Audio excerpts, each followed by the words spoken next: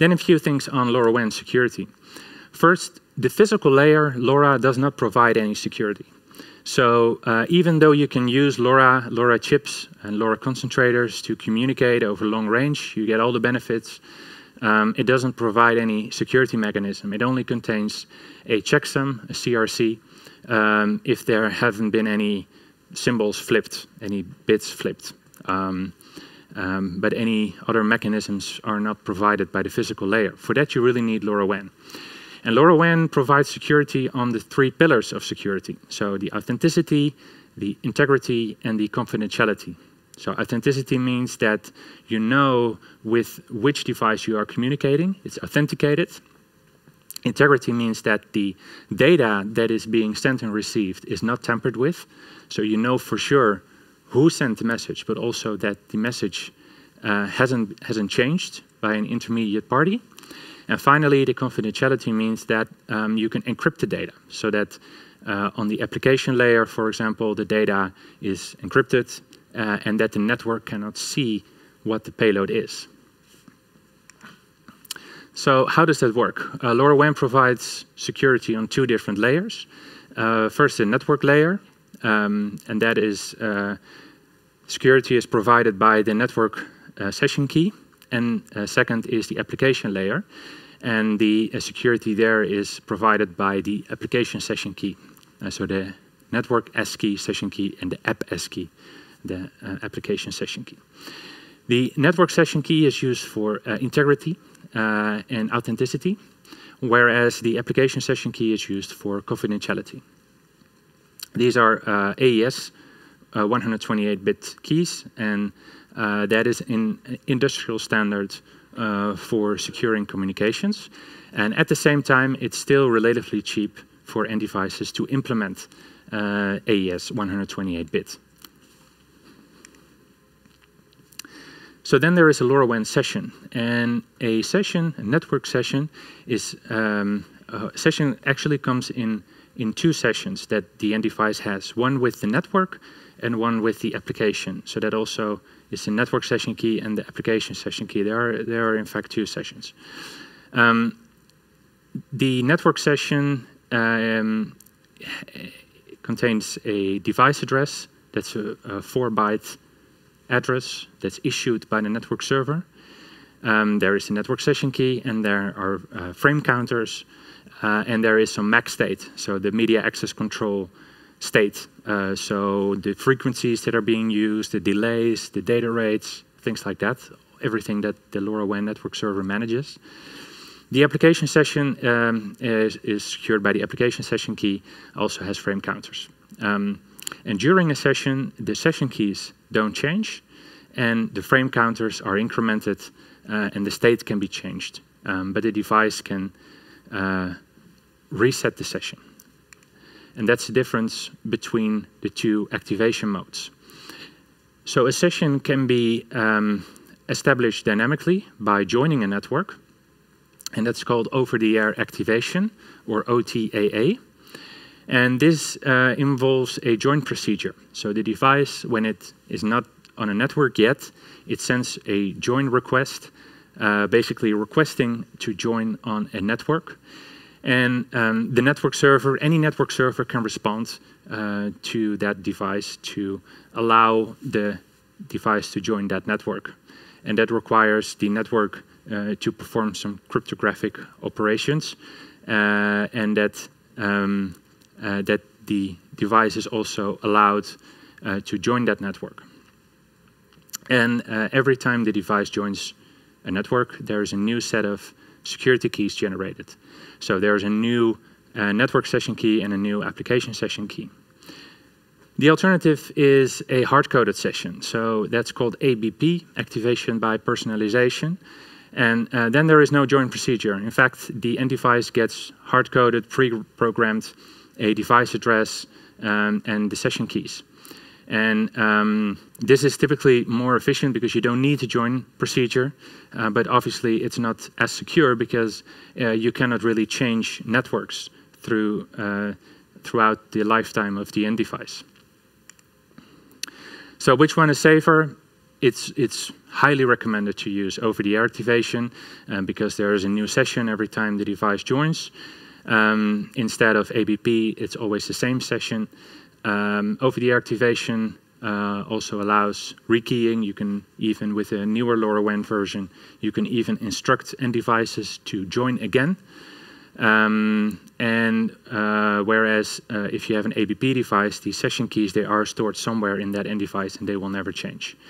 With over-the-air activation, you can also join any LoRaWAN network, and you can even change from network to network.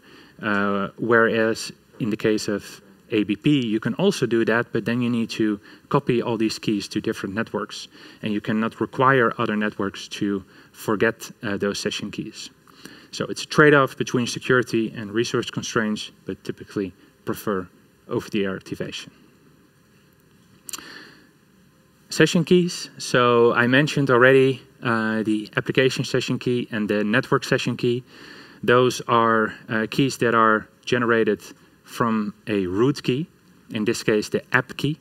That's in LoRaWAN 1.0.x, generation of LoRaWAN. In LoRaWAN 1.1, there are keys per purpose, and there are 2 root keys. So there is still the app key, and the app key is used to generate the application session key with the sole purpose of encrypting and decrypting application payload. And then there is another root key, and that's a network key. And a network key is used to generate 3 different session keys that each have their own purpose. So it's integrity checks for a forwarding and a serving network. It's in case if a device is covered by another network and there is a traffic exchange between 2 networks, you can share the forwarding integrity key with that network. I won't go into all the details now, but that's integrity check. And then second is the encryption key, and the network session encryption key is used to encrypt instructions that are sent to the end device, for example, to change data rates or to change delays or to use a different frequency or things like that. So that's the key derivation for the different session keys. So LoRaWAN security, end-to-end security is provided by what you see here in red, the application session key. In light blue is the security contract between the end device and the network server, which is enabled by the network session key. But then a gateway is just any internet connected device. So it has an IP address, it has somewhere deployed, and you also want to have a secure connection with your gateway. But you can use any industry standard for that. So you can use TLS certificates to connect gateways, or API keys or things like that, or IP security, or you can make them part of a VPN, as long as they have a secure channel to communicate with the network server. And the same goes, obviously, from the network server to the application server. We typically use industry standards for that, TLS, API keys, TLS client certificates, things like that. A few things on privacy. So LoRaWAN is a protocol, and it uses a unlicensed spectrum. Anyone can set up a LoRa gateway, and if you do so, then you start receiving LoRaWAN traffic. So even though the payload is encrypted, there's a bunch of metadata that is public. And application developers, LoRaWAN developers, need to be mindful of what those fields are. So when a device joins the network, for example, it sends the join EOI, that's a pointer to the join server, which is a component that generates those session keys. It sends the depth EOI, that's a unique identifier of the end device, and that just flies through the air. That's fine. And as soon as a device has a session established and it sends a message, there is a device address, there are frame counters, there are ports that are being used, and the length of the payload, the length of the frame. So that's all public. So there are some recommendations on how to make sure that eavesdroppers, even though they cannot read payload, they also cannot know what the payload could potentially mean, or which device it is, or who owns the device. That is important to keep in mind. So when you provision end devices, you need to program them with a join UI and an app UI, and you want to share the root key, so the app key and the network key, in a secure way. So if you are a device maker, you need to have a secure way to transport those root keys to somewhere on the network where the owner of the device can activate these devices with. So what you don't want to do is to send these root keys in an Excel file or by email or printed on paper to the customer, because then if the device gets get a change of ownership or throughout the distribution chain, it's really hard to make sure that only the rightful owner has ever seen those root keys. So in LoRaWAN there is a mechanism using a specification that's called the LoRaWAN backend interfaces, and there is a concept of a join server, and that is a backend service that you can use to provision your root keys with, and the join server decides which network is allowed to activate the device on. And there could be a very simple claiming procedure. So you build your devices, you provision these root keys on a join server, and then you, when you sell the device, you also provide a proof of ownership so that the owner can claim the device and can go on the join server and say, hey, these are my devices. I want to use the Things network. I want to use my private network. I want to use a public operated network. And then the join server allows join requests from that network to activate your device. That's typically the recommended way. So that's a join server. It's a dedicated server for handling the sensitive part of the activation procedure on a LoRaWAN network. And so what the join server does, it authenticates a network server, an application server. It has a secure storage of root keys, and we typically see that join servers have a hardware secure module or an HSM to securely store these root keys. And the join server generates the session keys and gives them to the network server and the application server that are allowed to activate the device. So that's a recommended way of securing LoRaWAN. A few other security features in LoRaWAN are commands to check the link quality. And that can be useful for devices to know and to be sure that they are still on the network. And if they are not, for example, that they don't just keep on sending messages, but that they, for example, revert back to a join procedure to join a different network so that they don't get lost. There's also the ability to acknowledge messages, so to get a confirmation from the network that a message has been received. This could be uplink and downlink. So the adaptive data rate that I mentioned before, that is actually also a security feature because it reduces the packet loss. And having a high packet loss can actually lead to security vulnerabilities. LoRaWAN also comes with frame counters.